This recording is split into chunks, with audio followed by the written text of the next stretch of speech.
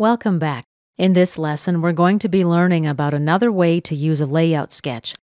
We'll cancel out of the Begin Assembly Property Manager and go to Insert, Component, New Part. Select the front plane. The sketch is active. Let's create a rectangle and a line corner to corner. Control-select this point and the line and add a midpoint relation. Let's convert to construction geometry and apply dimensions. Length 200 millimeters and the width 100 millimeters. Accept. Let's drop in 4 circles now in the corners.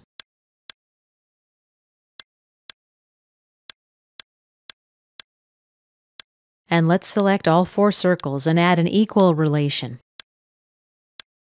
Let's dimension the circles now, 10 millimeters in diameter. Now let's use the Offset Entities tool.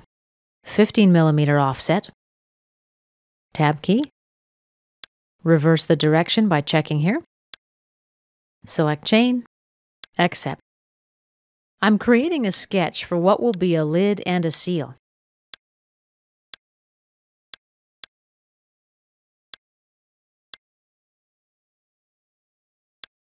The Line tool now. Right-click and chain. Another line and chain. Third line, right-click and chain.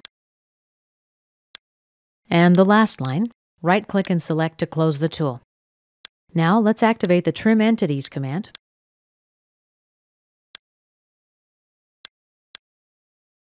We're using the Trim to Closest method.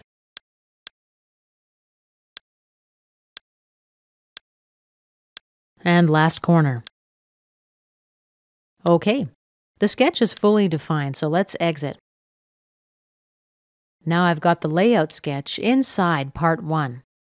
What this essentially allows me to do is to use this layout sketch inside another assembly. In my example here, I've designed a lid and a seal. Now let's say I'm in a situation where one person is doing the lid and another person is designing the seal. After both parts are finished, you can basically bring the seal inside the lid assembly as a subassembly. For the remainder of this lesson, we'll further explore using the layout sketch in the part environment. Let's exit.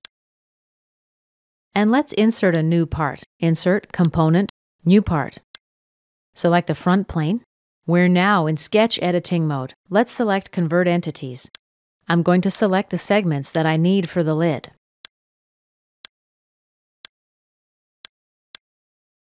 And the 4 circles. Accept and cancel out of the tool. Exit the sketch. Now let's go to the Features tab, Extruded Boss Base command. Let's create a 5 millimeter extrusion. I'm extruding in the positive Z direction. The seal extrusion in the second assembly will be in the negative Z direction. Let's accept. And let's add some fillets here. Maybe 3 millimeters in radius. Let's place it here. Okay. Let's exit the component editing mode. And let's take a look at our mates now. Here I've got 2 in-place mates. To make things a little less confusing, I'm just going to delete in-place 1. Yes to confirm. Let's expand Part 1, select the origin point. Shift-select the second origin point. Right-click and select Mate. Basically, what I've done is mate the origin point of the part with the origin of the assembly and aligning the axes. And let's do the same thing here. Right-click and delete in place 2, yes to confirm. SolidWorks asks me if I want to remove references. Let's click No. Once again, let's select both origin points. Now right-click, Mate. Align axes is checked. OK, and cancel out of the Mate tool. Let's save our assembly now. Save. Save all. I'll accept the default name. Click Save. Save internally. OK.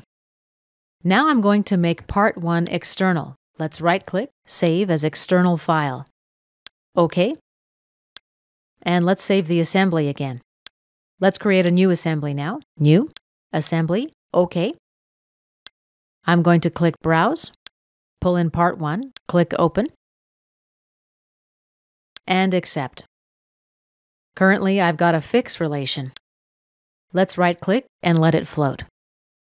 Once again, let's just make things less confusing. Right-click, mate the origin points, align the origins and the axes, accept, and cancel out of the mate tool. Let's insert a second part here. Component, New Part, Front Plane, and I'm back to sketch editing mode. Convert entities. Let's select the sketch. Accept and cancel out of the tool. And let's exit the sketch. Let's create an extrusion. Features tab, Extruded Boss Base. Let's make the thickness 3 mm. Click here to reverse the direction. And accept. Let's change the color of this part now. Right-click, Appearances, Part Level. Let's say red. Accept. And exit part editing mode. Let's save our assembly. Save all. Accept the default name. Save. Save internally. OK. I almost forgot. Let's delete the in-place mate. Yes to confirm the delete. Now SolidWorks asks me if I want to remove the references. Let's click No. I'll select both origins now and mate them. OK, and save the assembly again. Now go to Window and let's return to Assembly 1. I'm going to insert Assembly 2 as a subassembly. Since we didn't have a fixed component, Assembly 2 becomes the fixed component. Let's right-click on Assembly 2 and make it float. Select Float. Once again, let's align the origins. OK, and cancel out of the mate tool. Take an isometric view. Basically, what I've got here is 2 instances of the layout sketch.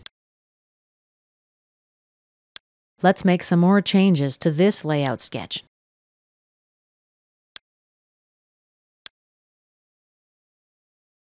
For example, let's make this dimension 150 mm. Exit the sketch. One more thing here. It's a good idea if only one person has the right to access the layout sketch. Let's right-click and select Reload. I'm going to check the Read Only box and click OK. Now if I try to edit the sketch, SolidWorks lets me know that it's Read Only. I need to click Yes to open it for write access, but I've clicked No. And this concludes our lesson about using the layout sketch in the part environment.